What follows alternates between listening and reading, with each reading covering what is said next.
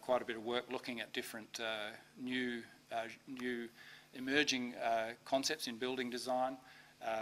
We were privileged to be involved in some of the early planning for this 60L building in Carlton in Melbourne, which is the Australian Conservation Foundation headquarters, which has got a quite innovative both energy and water and other things, but certainly in terms of energy and water.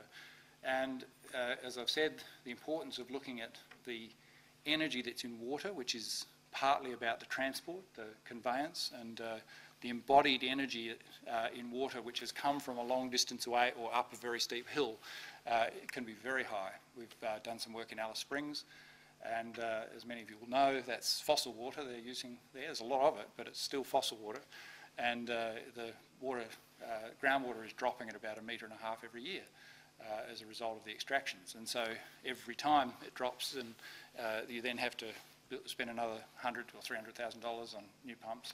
So there's but by the time it gets into town, it's using about, well, it's the 1,200, yeah, so it's about 1.2 tonnes of greenhouse gas emissions for every megalitre of water that gets into town. So it's getting up there. I mean, desal is about 4 or 5 tonnes, so it's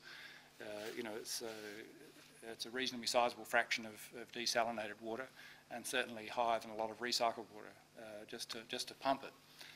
So the other issue is the embodied energy in hot water.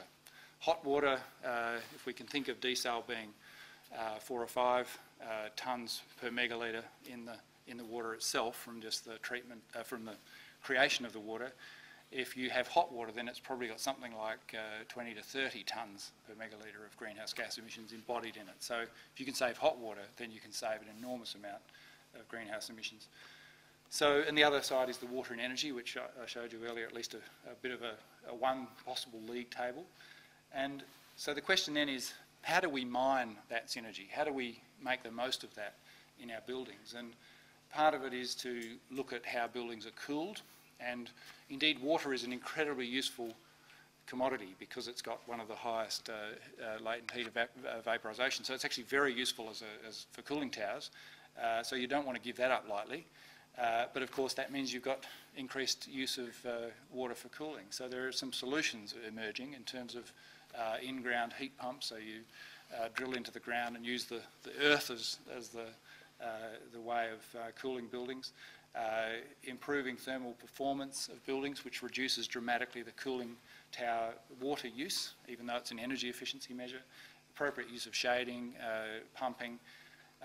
One of the traps we have is if we design in rainwater tanks into buildings and then we break the pressure from the mains, you then have to pump all that water again. So in fact, in the first design of the ACF building, the energy cost of the pumping was actually going to outweigh all of the energy savings that they'd made with the energy efficiency. So that was quickly changed to try and use the pressure of the incoming water as a means of maintaining that. And of course, water is an incredibly good heat storage device. So if you build in water storage, effluent storage into buildings in such a way that you can use that mass, then it can actually be an incredible improvement to thermal efficiency. And we've seen very little of that thinking yet, but it's starting to happen. This is just a again, the detail you can look at later, but it's just a bit of a league table based on our work in southeast Queensland with the Traveston Crossing Dam, looking at different solutions. Desal plants on the left, as you can see, in this case, over 5 tonnes per megalitre of greenhouse gas emissions.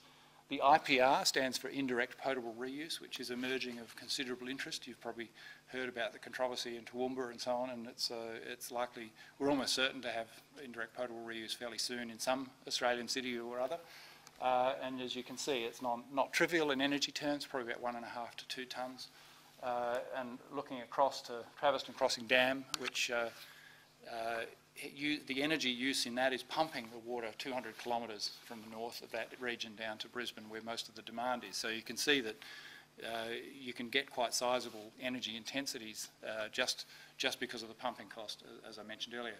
And of course, the negative ones here are the water efficiency programs that save hot water can actually reduce greenhouse gas emissions by upwards of 20 or 30 tonnes per megalitre because you're saving such a high embodied energy source of water. So we actually did the calculation of the difference between the demand management or water efficiency strategy and the dam with all of its pumping, and showed that it was about 900,000 tonnes the difference per year of greenhouse gas emissions of what would be saved compared to what would be emitted, which is, as we say here, equivalent to removing 15% of the cars off the road in southeast Queensland. Just the difference in the two strategies in greenhouse terms. So this is not looking at the other impacts.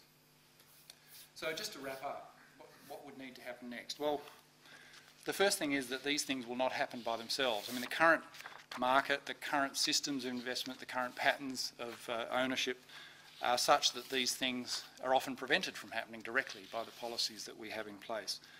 So we need appropriate policy instruments which will ensure that investment flows to the most cost-effective options. And that, I mean, this is true both in the energy and water sector. We will not get the optimal investment level in efficiency if we so-called leave it to the market. That's demonstrably true, and it's been clear over history that the market will not ensure that they have optimum investment, which means we actually need to have an integrated resource planning framework applied to decision making so that we can actually say, well, which is the lowest cost means? Is it actually spending $50 million on investing in improving the efficiency of appliances, improving the efficiency of energy use or water use in the community, knocking on people's doors saying, how can we help you to use less of our product, that sort of thing, versus spending potentially upwards of $500 million equivalent on a new supply, which would provide the same benefit. These are the sorts of differences in magnitude that we're talking about. We're talking about often ratios of 4 or 5 to 1 in terms of the relative cost of doing the same thing, providing the same service. So we need to apply that kind of framework. We need to have robust community engagement because the community actually has very strong common sense about this. And that's even without having necessarily a very informed debate in the community.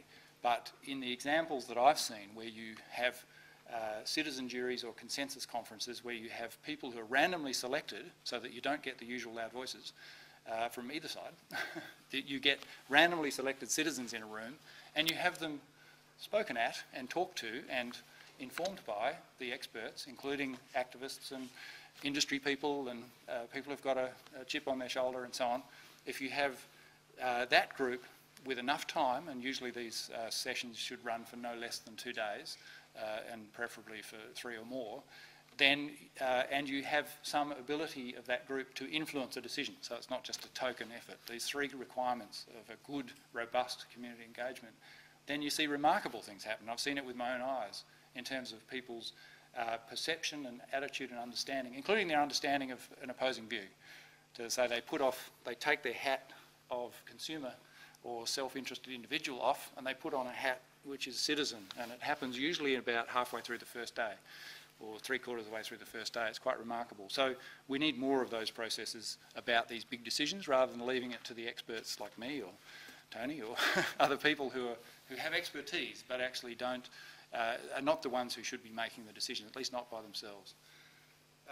We need to think about the linkages, the integration and the coordinated planning across water and energy. We actually can no longer think about these things in isolation because there are so many linkages, perhaps most strongly between water and energy, but also, I would say, transport and waste and so on. And we can learn, these infrastructure areas can learn from each other.